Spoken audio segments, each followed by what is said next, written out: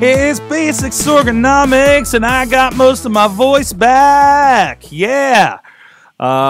Yeah. As we record this here early in the week, and my whispers, my pained whispers of the weekend. Oof. Need some more lemon tea. Anyways, I'm talking about conversing a little bit, spending some time around the city. I end up gravitating towards those coffee shops, those places of caffeinated commerce around the city, whether it be a Starbucks. I got a card, got to get my stars, or what I like to do with, I have my smattering of local establishments that I like to support, but I can't go to a new coffee shop because new coffee shops scare me a little bit. It's about the vibe. It's a little bit about the vibe. I feel like I'm invading somebody's hipster territory. But anyways, so I'm sitting there. I'm at Brew on Broadway, a wonderful place, community coffee shop here in Beachview, an area that I've started investing a lot of my brainwaves towards lately. Really kind of looking at what can happen here. Because there is so much, and it's kind of invigorated my thoughts on this is not just the place where I happen to have a house and I'll move away sometime. Maybe we stick around for a bit and we can do something cool here, right? That startup mind in my head is that made me want to do something different with myself several years ago. Says, what can we do here? And I'm at Brew, and I'm seeing, there's a guy that's been coming in that I by chance encounter. Started talking with, and we might have some really interesting stuff working out. And I'm watching that happen. Like, he's in there and talking with somebody else new, and I see other people coming in, and I'm seeing the community people that know each other, and I've kind of shied away from that a little bit, or at least I talk to the baristas, quasi regularly, right? But I'm usually in there to kind of have a vibe and work around that, and I mostly keep to myself. But I'm watching it, and I realized how important it was for us to have this community coffee shop, because where else would people go if you weren't a church goer, right? And everybody goes to different churches. If you weren't this, if you didn't go to these things, if you didn't go to the Huddle. I've never been to the Huddle. Apparently that's a place to be up here. Steak salad or something, I don't know. But I think that's the biggest sin of as a Beachviewian. I have been here for 8 years and I haven't been to the Huddle, I guess. But anyways, but I'm looking around and just realizing how vital this coffee shop is as a place where people can congregate. Not I'm going to go and have pizza with my friends down at Slice on Broadway. Sponsor a Tuesday night podcast. Thank you very much. They don't even pay me for a sponsorship. I just mentioned them for the hell of it, even if they didn't give us stuff. I seriously would still be, and we'd probably be ordering from there every week too. But thank you.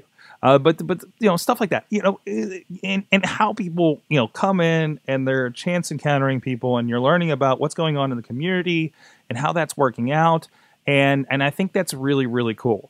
And I started connecting that with, we're using these other platforms, and we're trying to, I know for me, I'm trying to create the home that is like some community around the website.com itself, and not so dependent on other places. But a lot of times you do need to go to the Reddit where people are, the Facebook group where your audience is, the Twitter hashtags where your viewers are paying attention to that show everybody's watching.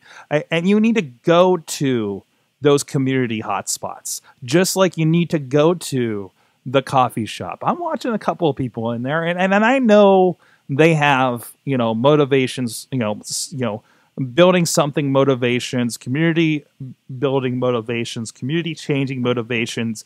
And I'm watching that going to the place where the people are, the coffee shop.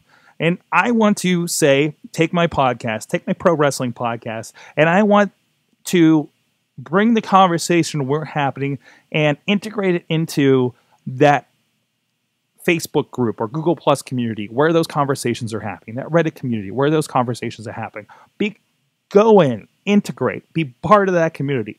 Genuinely, they will smell you. They will smell the stink on you if you're just there to sell shit, okay? Just like if you're just there to shill in the middle of a coffee shop, you're that annoying guy with the business cards, and I try not to be that dude, It's that kind of thing, or that authenticity. But immersing yourself in the community. And again, we say that so much when we talk about social media. But when I say community, I want you to visualize that coffee shop. That's not a freaking Starbucks. Okay, I guess it could be a freaking Starbucks because the people come in there, right? And you run into people and have chance encounters and have your meetings there and everything and everything.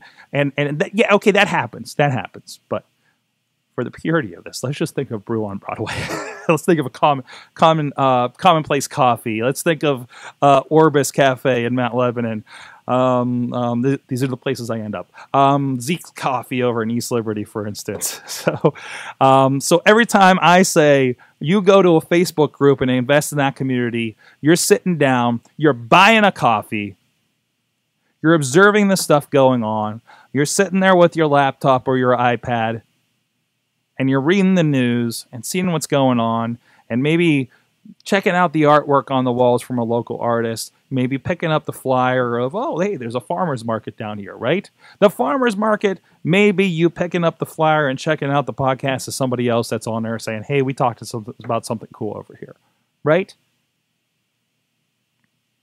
Use that metaphor when you're out there. You're like, okay, although Reddit is kind of the coffee shop that if you talk about yourself too much, they'll lock the door. I think about it. But the metaphor works, right? You don't want to anger the community and have them coming at you with the pitchforks or throwing hot coffee in your lap. So work with that. Your community is a coffee place. How does that work together? See if that helps you when you're kind of thinking about how to reach out there. And maybe your attitude when you're reaching out there as well, and how you're developing maybe that content that you want to say, hey guys, go look at this. That flyer, that content is kind of that flyer in that business card, or the conversation starter a little bit. So I'm still working on this metaphor. So let me know how it goes. Maybe I'll write a blog post when this formulates entirety. Let me know what you think. And let me know how do you integrate in your local coffee shop? Are you a lurker? A creepy guy with his coffee, his laptop, not really talking to anybody. Nobody knows what that is on his laptop. It's like an editing program, Final Cut Pro X. And he had his goofy stuff like hobo videos and pro wrestling. Nobody understands it. See you guys next time. This show is a member of the Sorgatron Media Podcast Network. Find out more at sorgatronmedia.com.